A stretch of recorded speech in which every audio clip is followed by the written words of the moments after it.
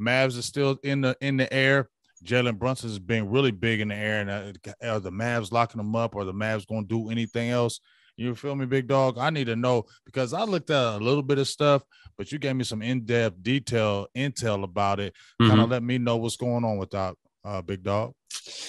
Yeah, the Jalen Brunson situation is interesting. Like we've seen any number of reports essentially saying anything from, hey, he's already kind of told current and former teammates. And when I hear former teammates, I'm thinking like guys he played with previous years with the Mavericks, but also even guys he played with at Villanueva, obviously. Or I said Villanueva, Charlie Villanueva. I was like, wait a minute. Maverick great flamethrower, Charlie Villanova. I could see where you did it because I felt you when you did it. So all good. Charlie Villanova. Yeah. I mean, yeah, it's good. That works perfect. for the record, this is cream soda, not beer, but no one's gonna believe me now. Hey, nobody. Yeah, he on air. He lying. Yeah. But including former Villanova teammates. Basically that it's a done deal, him coming back to Dallas. And I'm 99.9% certain of it. Like I know he ain't going nowhere, dog. Yeah, you feel me? Yeah. I know shit has gone south in the sideway in the past. Like somebody brought up like, well, DeAndre Jordan, went back on his agreement. I'm like, first of all, DeAndre Jordan, a player, right. But like, yeah, more than that. Not just that he wasn't a player for Dallas, and it's literally the polar opposite situation. But in that comparison, he was Jalen Brunson leaving Dallas to go elsewhere to be something he had never been before and wasn't probably capable of being. No disrespect to Jalen with the prospect of New York, but it's just like, it's not the same. It's not at all the fit. And Dallas in 2015, they ended up cobbling together 2015. So that was after the second go around with Tyson. That next team, the best thing they put together was Harrison Barnes, only because Kevin Durant goes to Golden State. So it's like, yeah, it's not at all the same. Dallas was nowhere near a contender, whereas the Clippers still at least entertain the idea that they might be capable of doing something. So it's not remotely the same. But I mean, here's the thing with Brunson in New York that I look at. I know New York's trying to clear out $25 million in cap space for him. Hey, that's great. I know they hired his dad as an assistant coach. Hey, that's great. One, I don't think he wants to go play for his dad. Two, the other two predominant players for them, their other two primary players, are both ball dominant, meaning he's going to have to be like the third option. Here in Dallas, he's number two, and he knows his fit here. Sometimes you can fit somewhere and you think like, oh, well, maybe the grass can be greener elsewhere. You don't know how you're going to be utilized there. You don't know how you're going to fit there. Plus, the New York audience, they're going to tear him apart. It doesn't matter even if he goes there and he performs better than he did last year with Dallas. If New York sucks, he's going to be saddled with the blame because they're going to look at it and be like, oh, we spent all this money on Jalen Brunson and all he's putting up is hollow stats. He's not getting us into the playoffs. He's not doing all this shit. Like, that's how they're going to look at it. It doesn't do Jalen any good to go to New York. Like, he has won everywhere he's ever been. Multiple times state champion in high school, multiple time national champion in college, player of the year. Now he's finally with a Mavericks team that's contending, in which he has evolved into the second best player of a deep playoff run team. Why would he leave potentially for like $3 or $4 million more per year with New York? And by the way, that's if Dallas for some reason was just like, what if you took like 23 or 24 or 22 or 23 million per year instead of 25? Dallas has already said, and we know they have the ability to give him more than anyone else. It's not a conversation. If Dallas wants to pay him, they can give him basically a max if they wanted to. I wouldn't, but they could give him easily more than the 4 for 25. No max. No, yeah. I know. I'm just saying, like, right. New York can give him 4 for 25. Dallas can easily beat that if they want to, and I think that they would be willing to. So it's just like, to me, it's a non-starter. There's no discussion. No discussion. He likes this team. He likes Luka. There's no reason for him to be like, nah, man, I want to go do it myself, or I want to have this thing built around me. That just doesn't fit. I mean, you just said it's in your deep analytical terms as you do it, and as I love it, I'm gonna break it down in my terms. Hell to the no, you dumb if you leave. Okay, yep. Jalen Brunson, you dumb as hell if you leave the Dallas Mavericks, where you just turned all the way up. People knew about you, but Rick Carlisle was kind of hating on you. But then guess what? Jason Kidd kind of let you do your thing. You turned all the way up against Utah. Why would you leave? See, that's the problem with these players in these sports things. Now, I'm going to tell you one little thing that Mario Edwards told me. I interviewed him, former cornerback with Dallas Cowboys. He's a coach now. He told me when he was getting ready, coming up for free agency, he said he had a talk with Bill Parcells, and Bill Parcells said, look, I'm going to give you this number, and this is what it is. He said, I know it's not what you want. He said, but you're going to see all the money. And you're going to be happy here. And then Mario told me, he said, you know what, coach, I love you, but what you talking about, that's what third slot corners make. No, slot corners make. So I can't do that. So I'm going to go ahead and, test my luck. So he ended up going to Tampa Bay, and he told me he made a mistake because he said Bill Parcells was right. He said because within a year and a half, he got cut at Tampa Bay. He didn't see the money that they had signed him for. Right. He didn't see all that money through, and then end up basically pretty much being done with the NFL after that. Well, NFL's a little different though. Just in guaranteed money, you have to almost look at two different figures in contracts. Yeah, it's a little different, but the whole point of it is that he went out there and said, "Hey, I feel you, but I'm gonna go ahead and I need to get my money, coach. I need to get my money." And that would be the situation where, let's say Dallas does match, we say, I got to get my money. The situation is not good in New York compared to Dallas. Not close. The situation is not close. Why would you leave stability for instability, especially your role? You're going to a coach you don't know. You're going to a role. It's almost like a job, DDP. Yeah. If you're feeling good at your job, right? Might be this job over there. It might pay a little more, but you don't know the people. You don't know the boss. You don't know any of them. Your job here might make it just a teeny bit less, but I feel good here. Every day I wake up, I go to work, I feel happy. I feel comfortable, and I like that. You don't always have to jump out there and get the more money. So Jalen Brunson, if you turn on this show and this podcast, you listen to us and you stay in Dallas because it's your best option, and you can make this thing great with Luka. They just got Wood. Who knows what else they're going to do? Because I know you said, are we done? But you never know. This is the best situation for Jalen Brunson, and he just need to go ahead and stay, and I think he will. I think he understands it too. No, absolutely. I mean, you can interview somewhere for a job and you can have everything sound great. Like, oh yeah, this sounds like a real fit. They envision my role the same way that I do. But then like once you're actually on the job, you got hired, suddenly you're kind of looking at like, okay, this is a very different side than what I saw in the interview. Yeah, I've had that happen. Yeah, so have I. I've had that where you're like going through the interview and you're like, man, this is great. This is going to be a good fit. Get there and be like, I hate this place. 2 weeks in, you're like, man, this is a toxic ass environment. Exactly. This is not good. This is not a place that I want to hang around. You're like looking at like, all right, well, can I make it 6 months? Friends can I make from your it 6 old months? job? Yeah. Like, hey, how y'all doing over there? So, oh man, we kicking it. We just we kicking it, having a good time. How's it over there? I mean, we having a good time, just working hard. I miss it, play. I want to go back. Yeah, for sure. It's very much grass not always greener. Sometimes it is. In this case, when you're talking about like, it's not even like we're talking about like comparing green grass versus dead yellow grass or anything like that. We're talking about like the slightest shades of green. And it's just like, dude, just wait for the sun to pass over. The sun passes over, you're like, oh no, this side's actually greener. Like just give it a minute, let it sit for a minute, and you'll see it for what it is. But yeah, I don't see a scenario wherein he goes to New York. It's cute. It's because they're the Knicks, right? It's cute that everyone's talking about it like it's going to be a thing. We hear every big name player seemingly every year linked to who? The Lakers, the Knicks. What's another? Is there Miami lately has been a popular one, always linked to people. Those are what we always hear. Miami's not a big market, but that's the constant every year. Every big name notable player is linked to those teams. And two of those three, I understand. The Knicks, I don't. It's just because it's New York. That's it. So yeah, Brunson, I don't see it.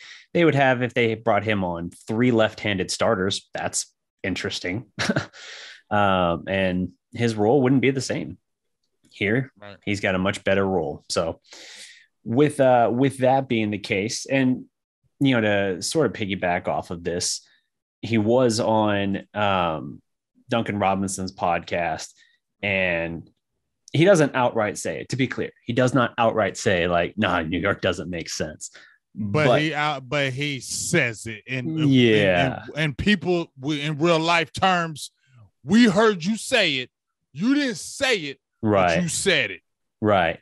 No, absolutely. He's basically just like, I've won everywhere I've been, which I was saying earlier. I've won everywhere I've been. I'm not wanting to go somewhere just because I can make the most money. I want to compete. I want to actually do something. Yes. And as we said, New York's best year that they've had in 5, 6, 7 years. I mean, I know they had like one team that had like Tyson, Carmelo, and Amari that got like home court advantage in the first round. Did they win a playoff series? Yeah. And even then, nobody was looking at them like, oh, the New York Knicks. You know what I'm saying? Right. Listen, Jalen Brunson, if you go to New York, we'll never hear from you again. Pretty much. And like I said, those fans will turn on you. I mean, shit. They, how fast now, to be fair, I understand he's drifted around and he's not been able to stick anywhere. But how fast did they turn on the project of Dennis Smith Jr.? Like, I get it. Dennis, he struggled to find his way. Can we get him back? I've been wanting that for a couple of years. I don't think it's going to happen. I really thought it might happen after Rick was gone. I thought it might happen after Rick left, but he was with Portland. Wrong with it? I don't know his current situation at this point. I know he was with Portland for part of last year, and at some point he got cut. I don't know, but New York kind of ruined him. Like, he was already struggling a little bit with Dallas. We can bring him back, DDP. Rick had totally given up on him. But New York, it's like, dude, what did they like? They weren't in any kind of position where they could justify not trying to develop a young player. That's just the fact. Like, when you look at where they were, they should have still been saying, okay, even if we don't think he can be a superstar, we should work to develop him. And instead, every time he touched the floor, they were mercilessly booing him. I'm like, he's on a rookie deal. You act like you're paying him $30 million to stink. Right. Like, it's a terrible fan base, honestly. Like, I get it. Dennis Smith didn't pan out. We thought he was going to be a lot better. I'm convinced had circumstances been different and he never left Dallas, he probably would have been better. But under Rick, maybe that's really debatable, So it is what it is. But New York coming under Kidd, though. Here's my thing: if Jason Kidd could get him though, in a backup role and really build up his confidence back together and build him back together, and Dallas, a lot of people in Dallas loved him, and I feel like that would give him confidence to play better because we loved Dennis Smith Jr.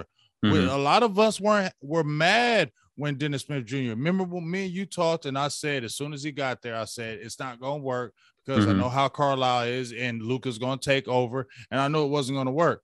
But now in the situation that you have it where we already understand who is the star now, now this is a situation where Dennis Smith Jr., you should be able to accept a backup role because you've been tossed around the league like nothing. Yeah. So now I would from feel New York like to Boston to Portland, and now I don't know where he is. Right. So my thing would be you would embrace it. The fans are going to embrace you. You're still young. You can add a great element to the team. He's still tight with Luka too. Role. That's what I'm saying, man. That athleticism, that could be a great pickup, and he ain't going to cost no money. Yeah, no, think of it this way. He basically, because the Christian Wood trade opened up 3 roster spots, he basically would be filling the Trey Burke role. And that's Burke barely played for Dallas. Yeah. And to be clear, like, I think he could play more minutes, obviously, than Burke did. But my point is, like, if you want a guy that can be a scorer and a slasher off the bench, there you go. You can get Dennis Smith Jr. and have a guy that's still an athletic freak as well. So I I've heard nothing of it, nothing hinting toward it. I don't know his even circumstances of his current contract or if he's in the league officially. I'm putting it on Twitter tonight, DDP, and I'm Go pushing the for it. hell out of it from out of that. I'm pushing the hell. I'm tagging Mavericks. I'm tagging you, Mavericks. Y'all tagging you, Mavericks. Get ready, Mavericks, because Dennis Smith Jr. getting tagged on your thing for about at least 3 days. Okay? Yeah. Yeah. He even hinted in the past that he would be interested in joining Dallas at some point again after, and it was insinuated like once Rick was gone, would he be interested? And he even kind of like quote tweeted it.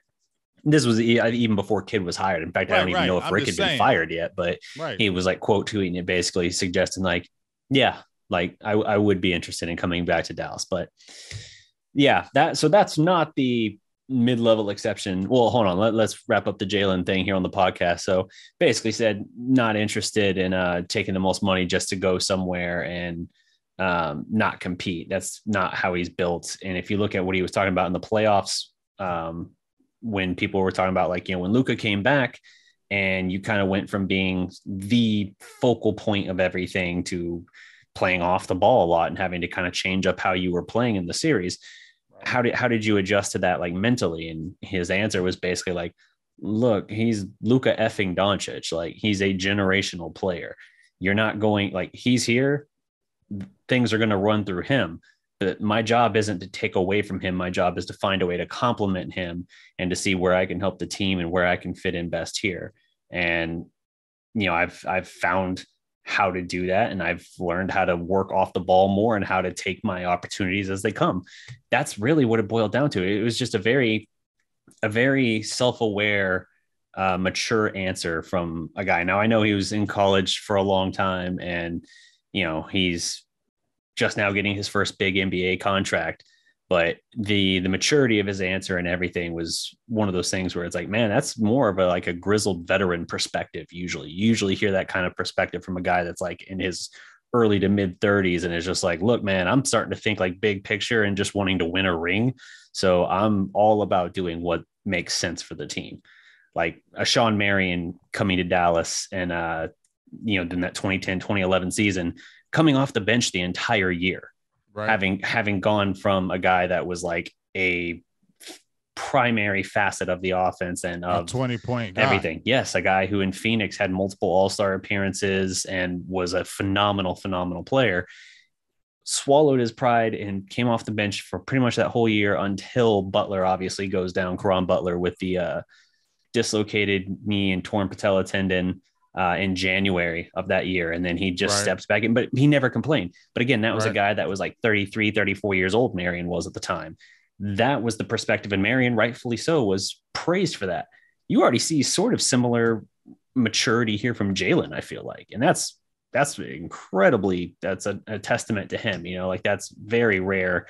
And that also leads me to believe like, he's not looking to cash out the biggest check he can.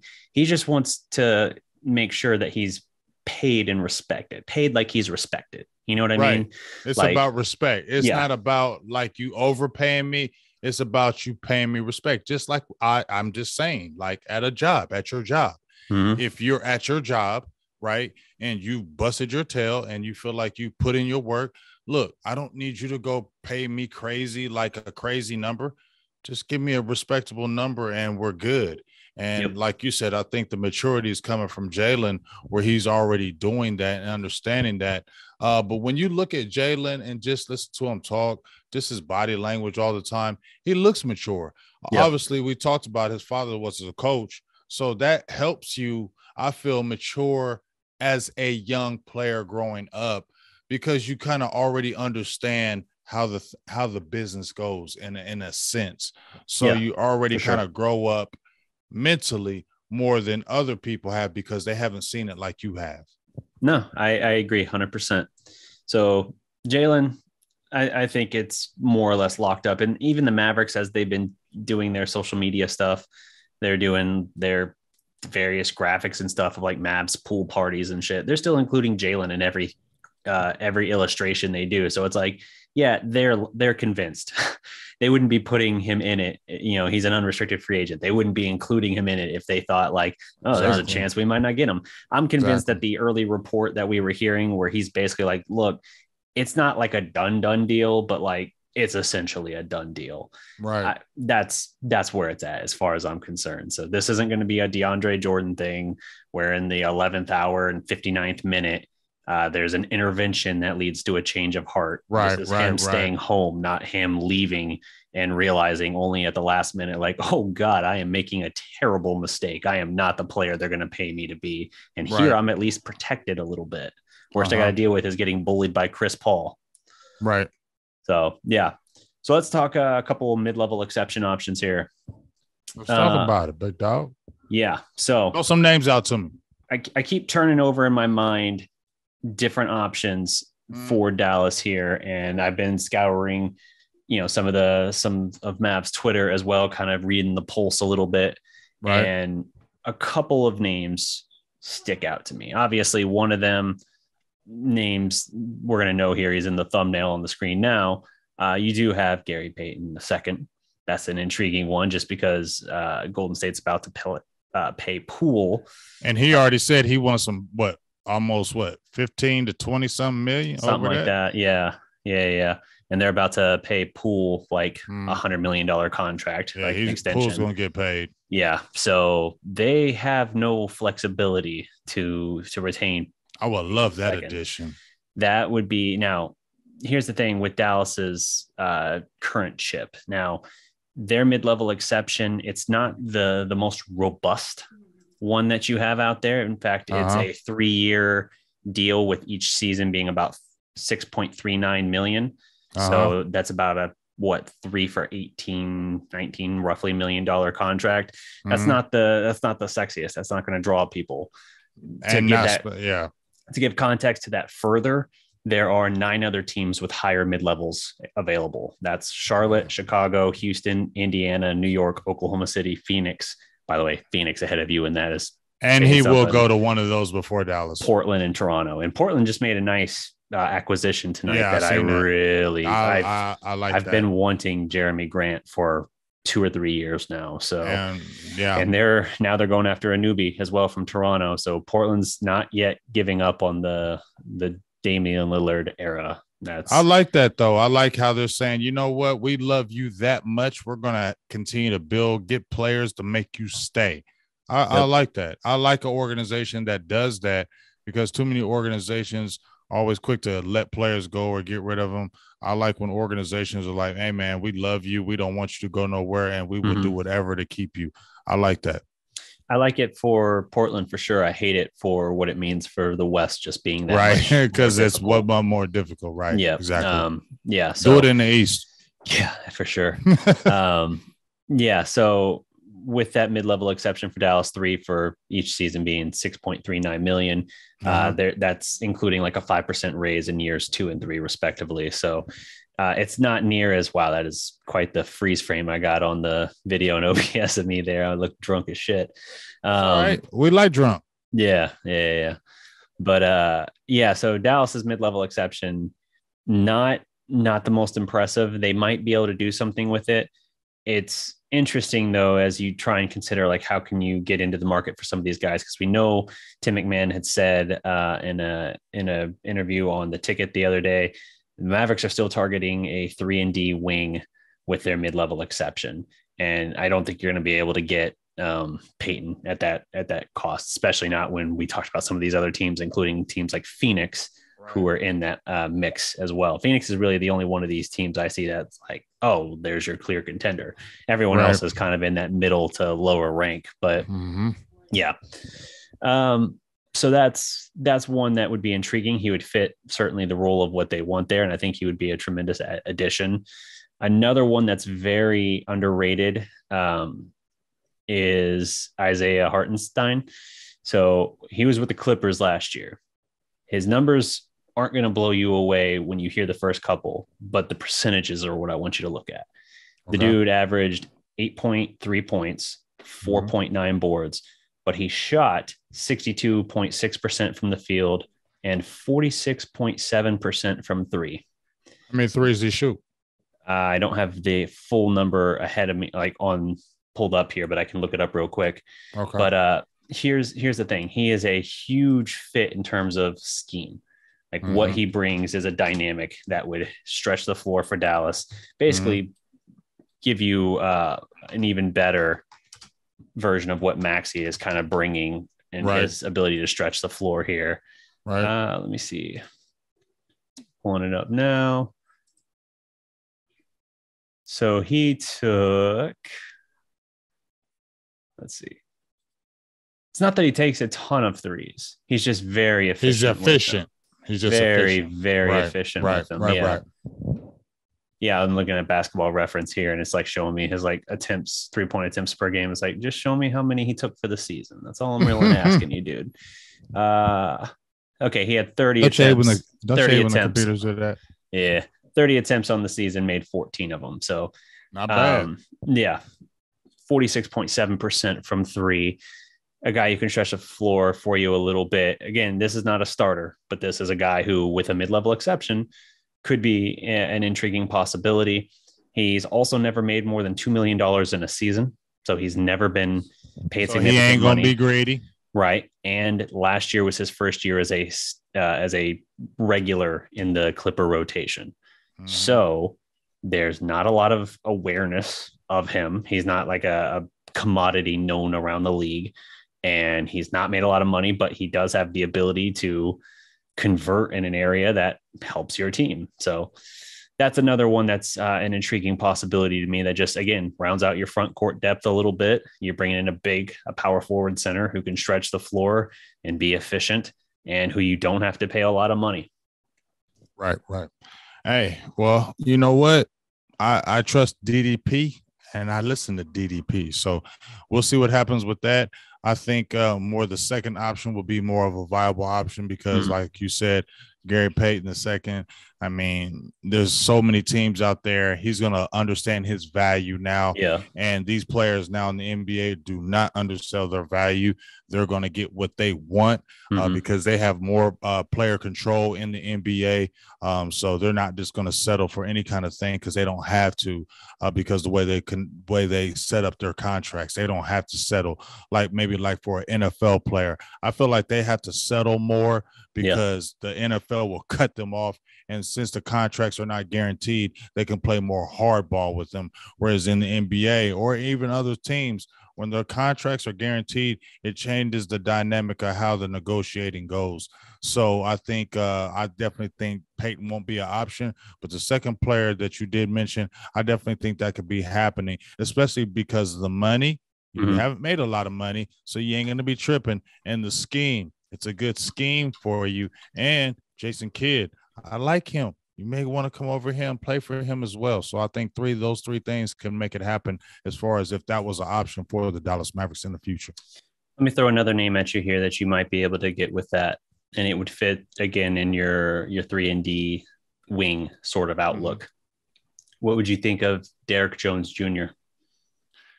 And he's athletic. He is an athletic freak. Pair him with Luka, and you've got a major aerial assault prime and ready to go. Now, he's been bounced around a little bit. Well with Dallas. Yeah, he's bounced around a little bit. Had a year in Phoenix, couple years in Phoenix, Miami for several years. Then he was Portland and Chicago last year. I think that could be an intriguing one as well. He's a guy who, let me see his stats here. Last season, about 33% from three. Not a great 3-point shooter.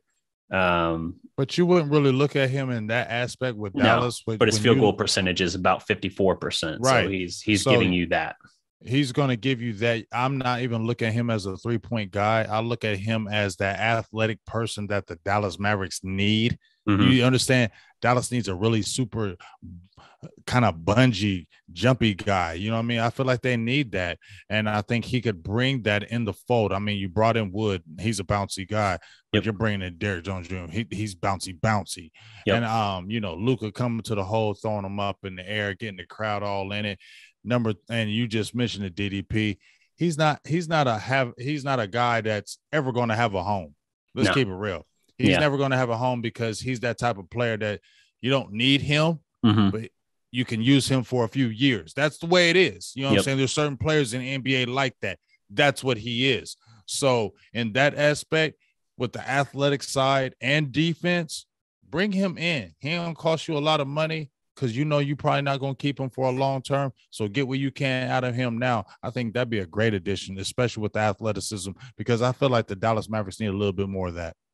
I think he definitely fits like the front court player, Hartenstein. Like he's a kind of bargain bin shopping thing. Like I think he would be an underrated pickup for his fit, but that's one of those things that I think he's obtainable for like what you're looking at.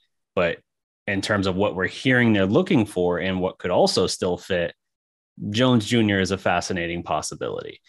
I was hoping that they were going to do something with that $10.9 million trade exception, but it expires on June 27th. And according to Mark Stein, they're unlikely to use it. So I don't know. I don't know all the details of that, like what the reasoning is. That's a major bummer because that's not an asset that feels like it should be wasted. It's basically a way to cancel out, like when the money is not lining up in a trade, a way to kind of create some of that wiggle room for you.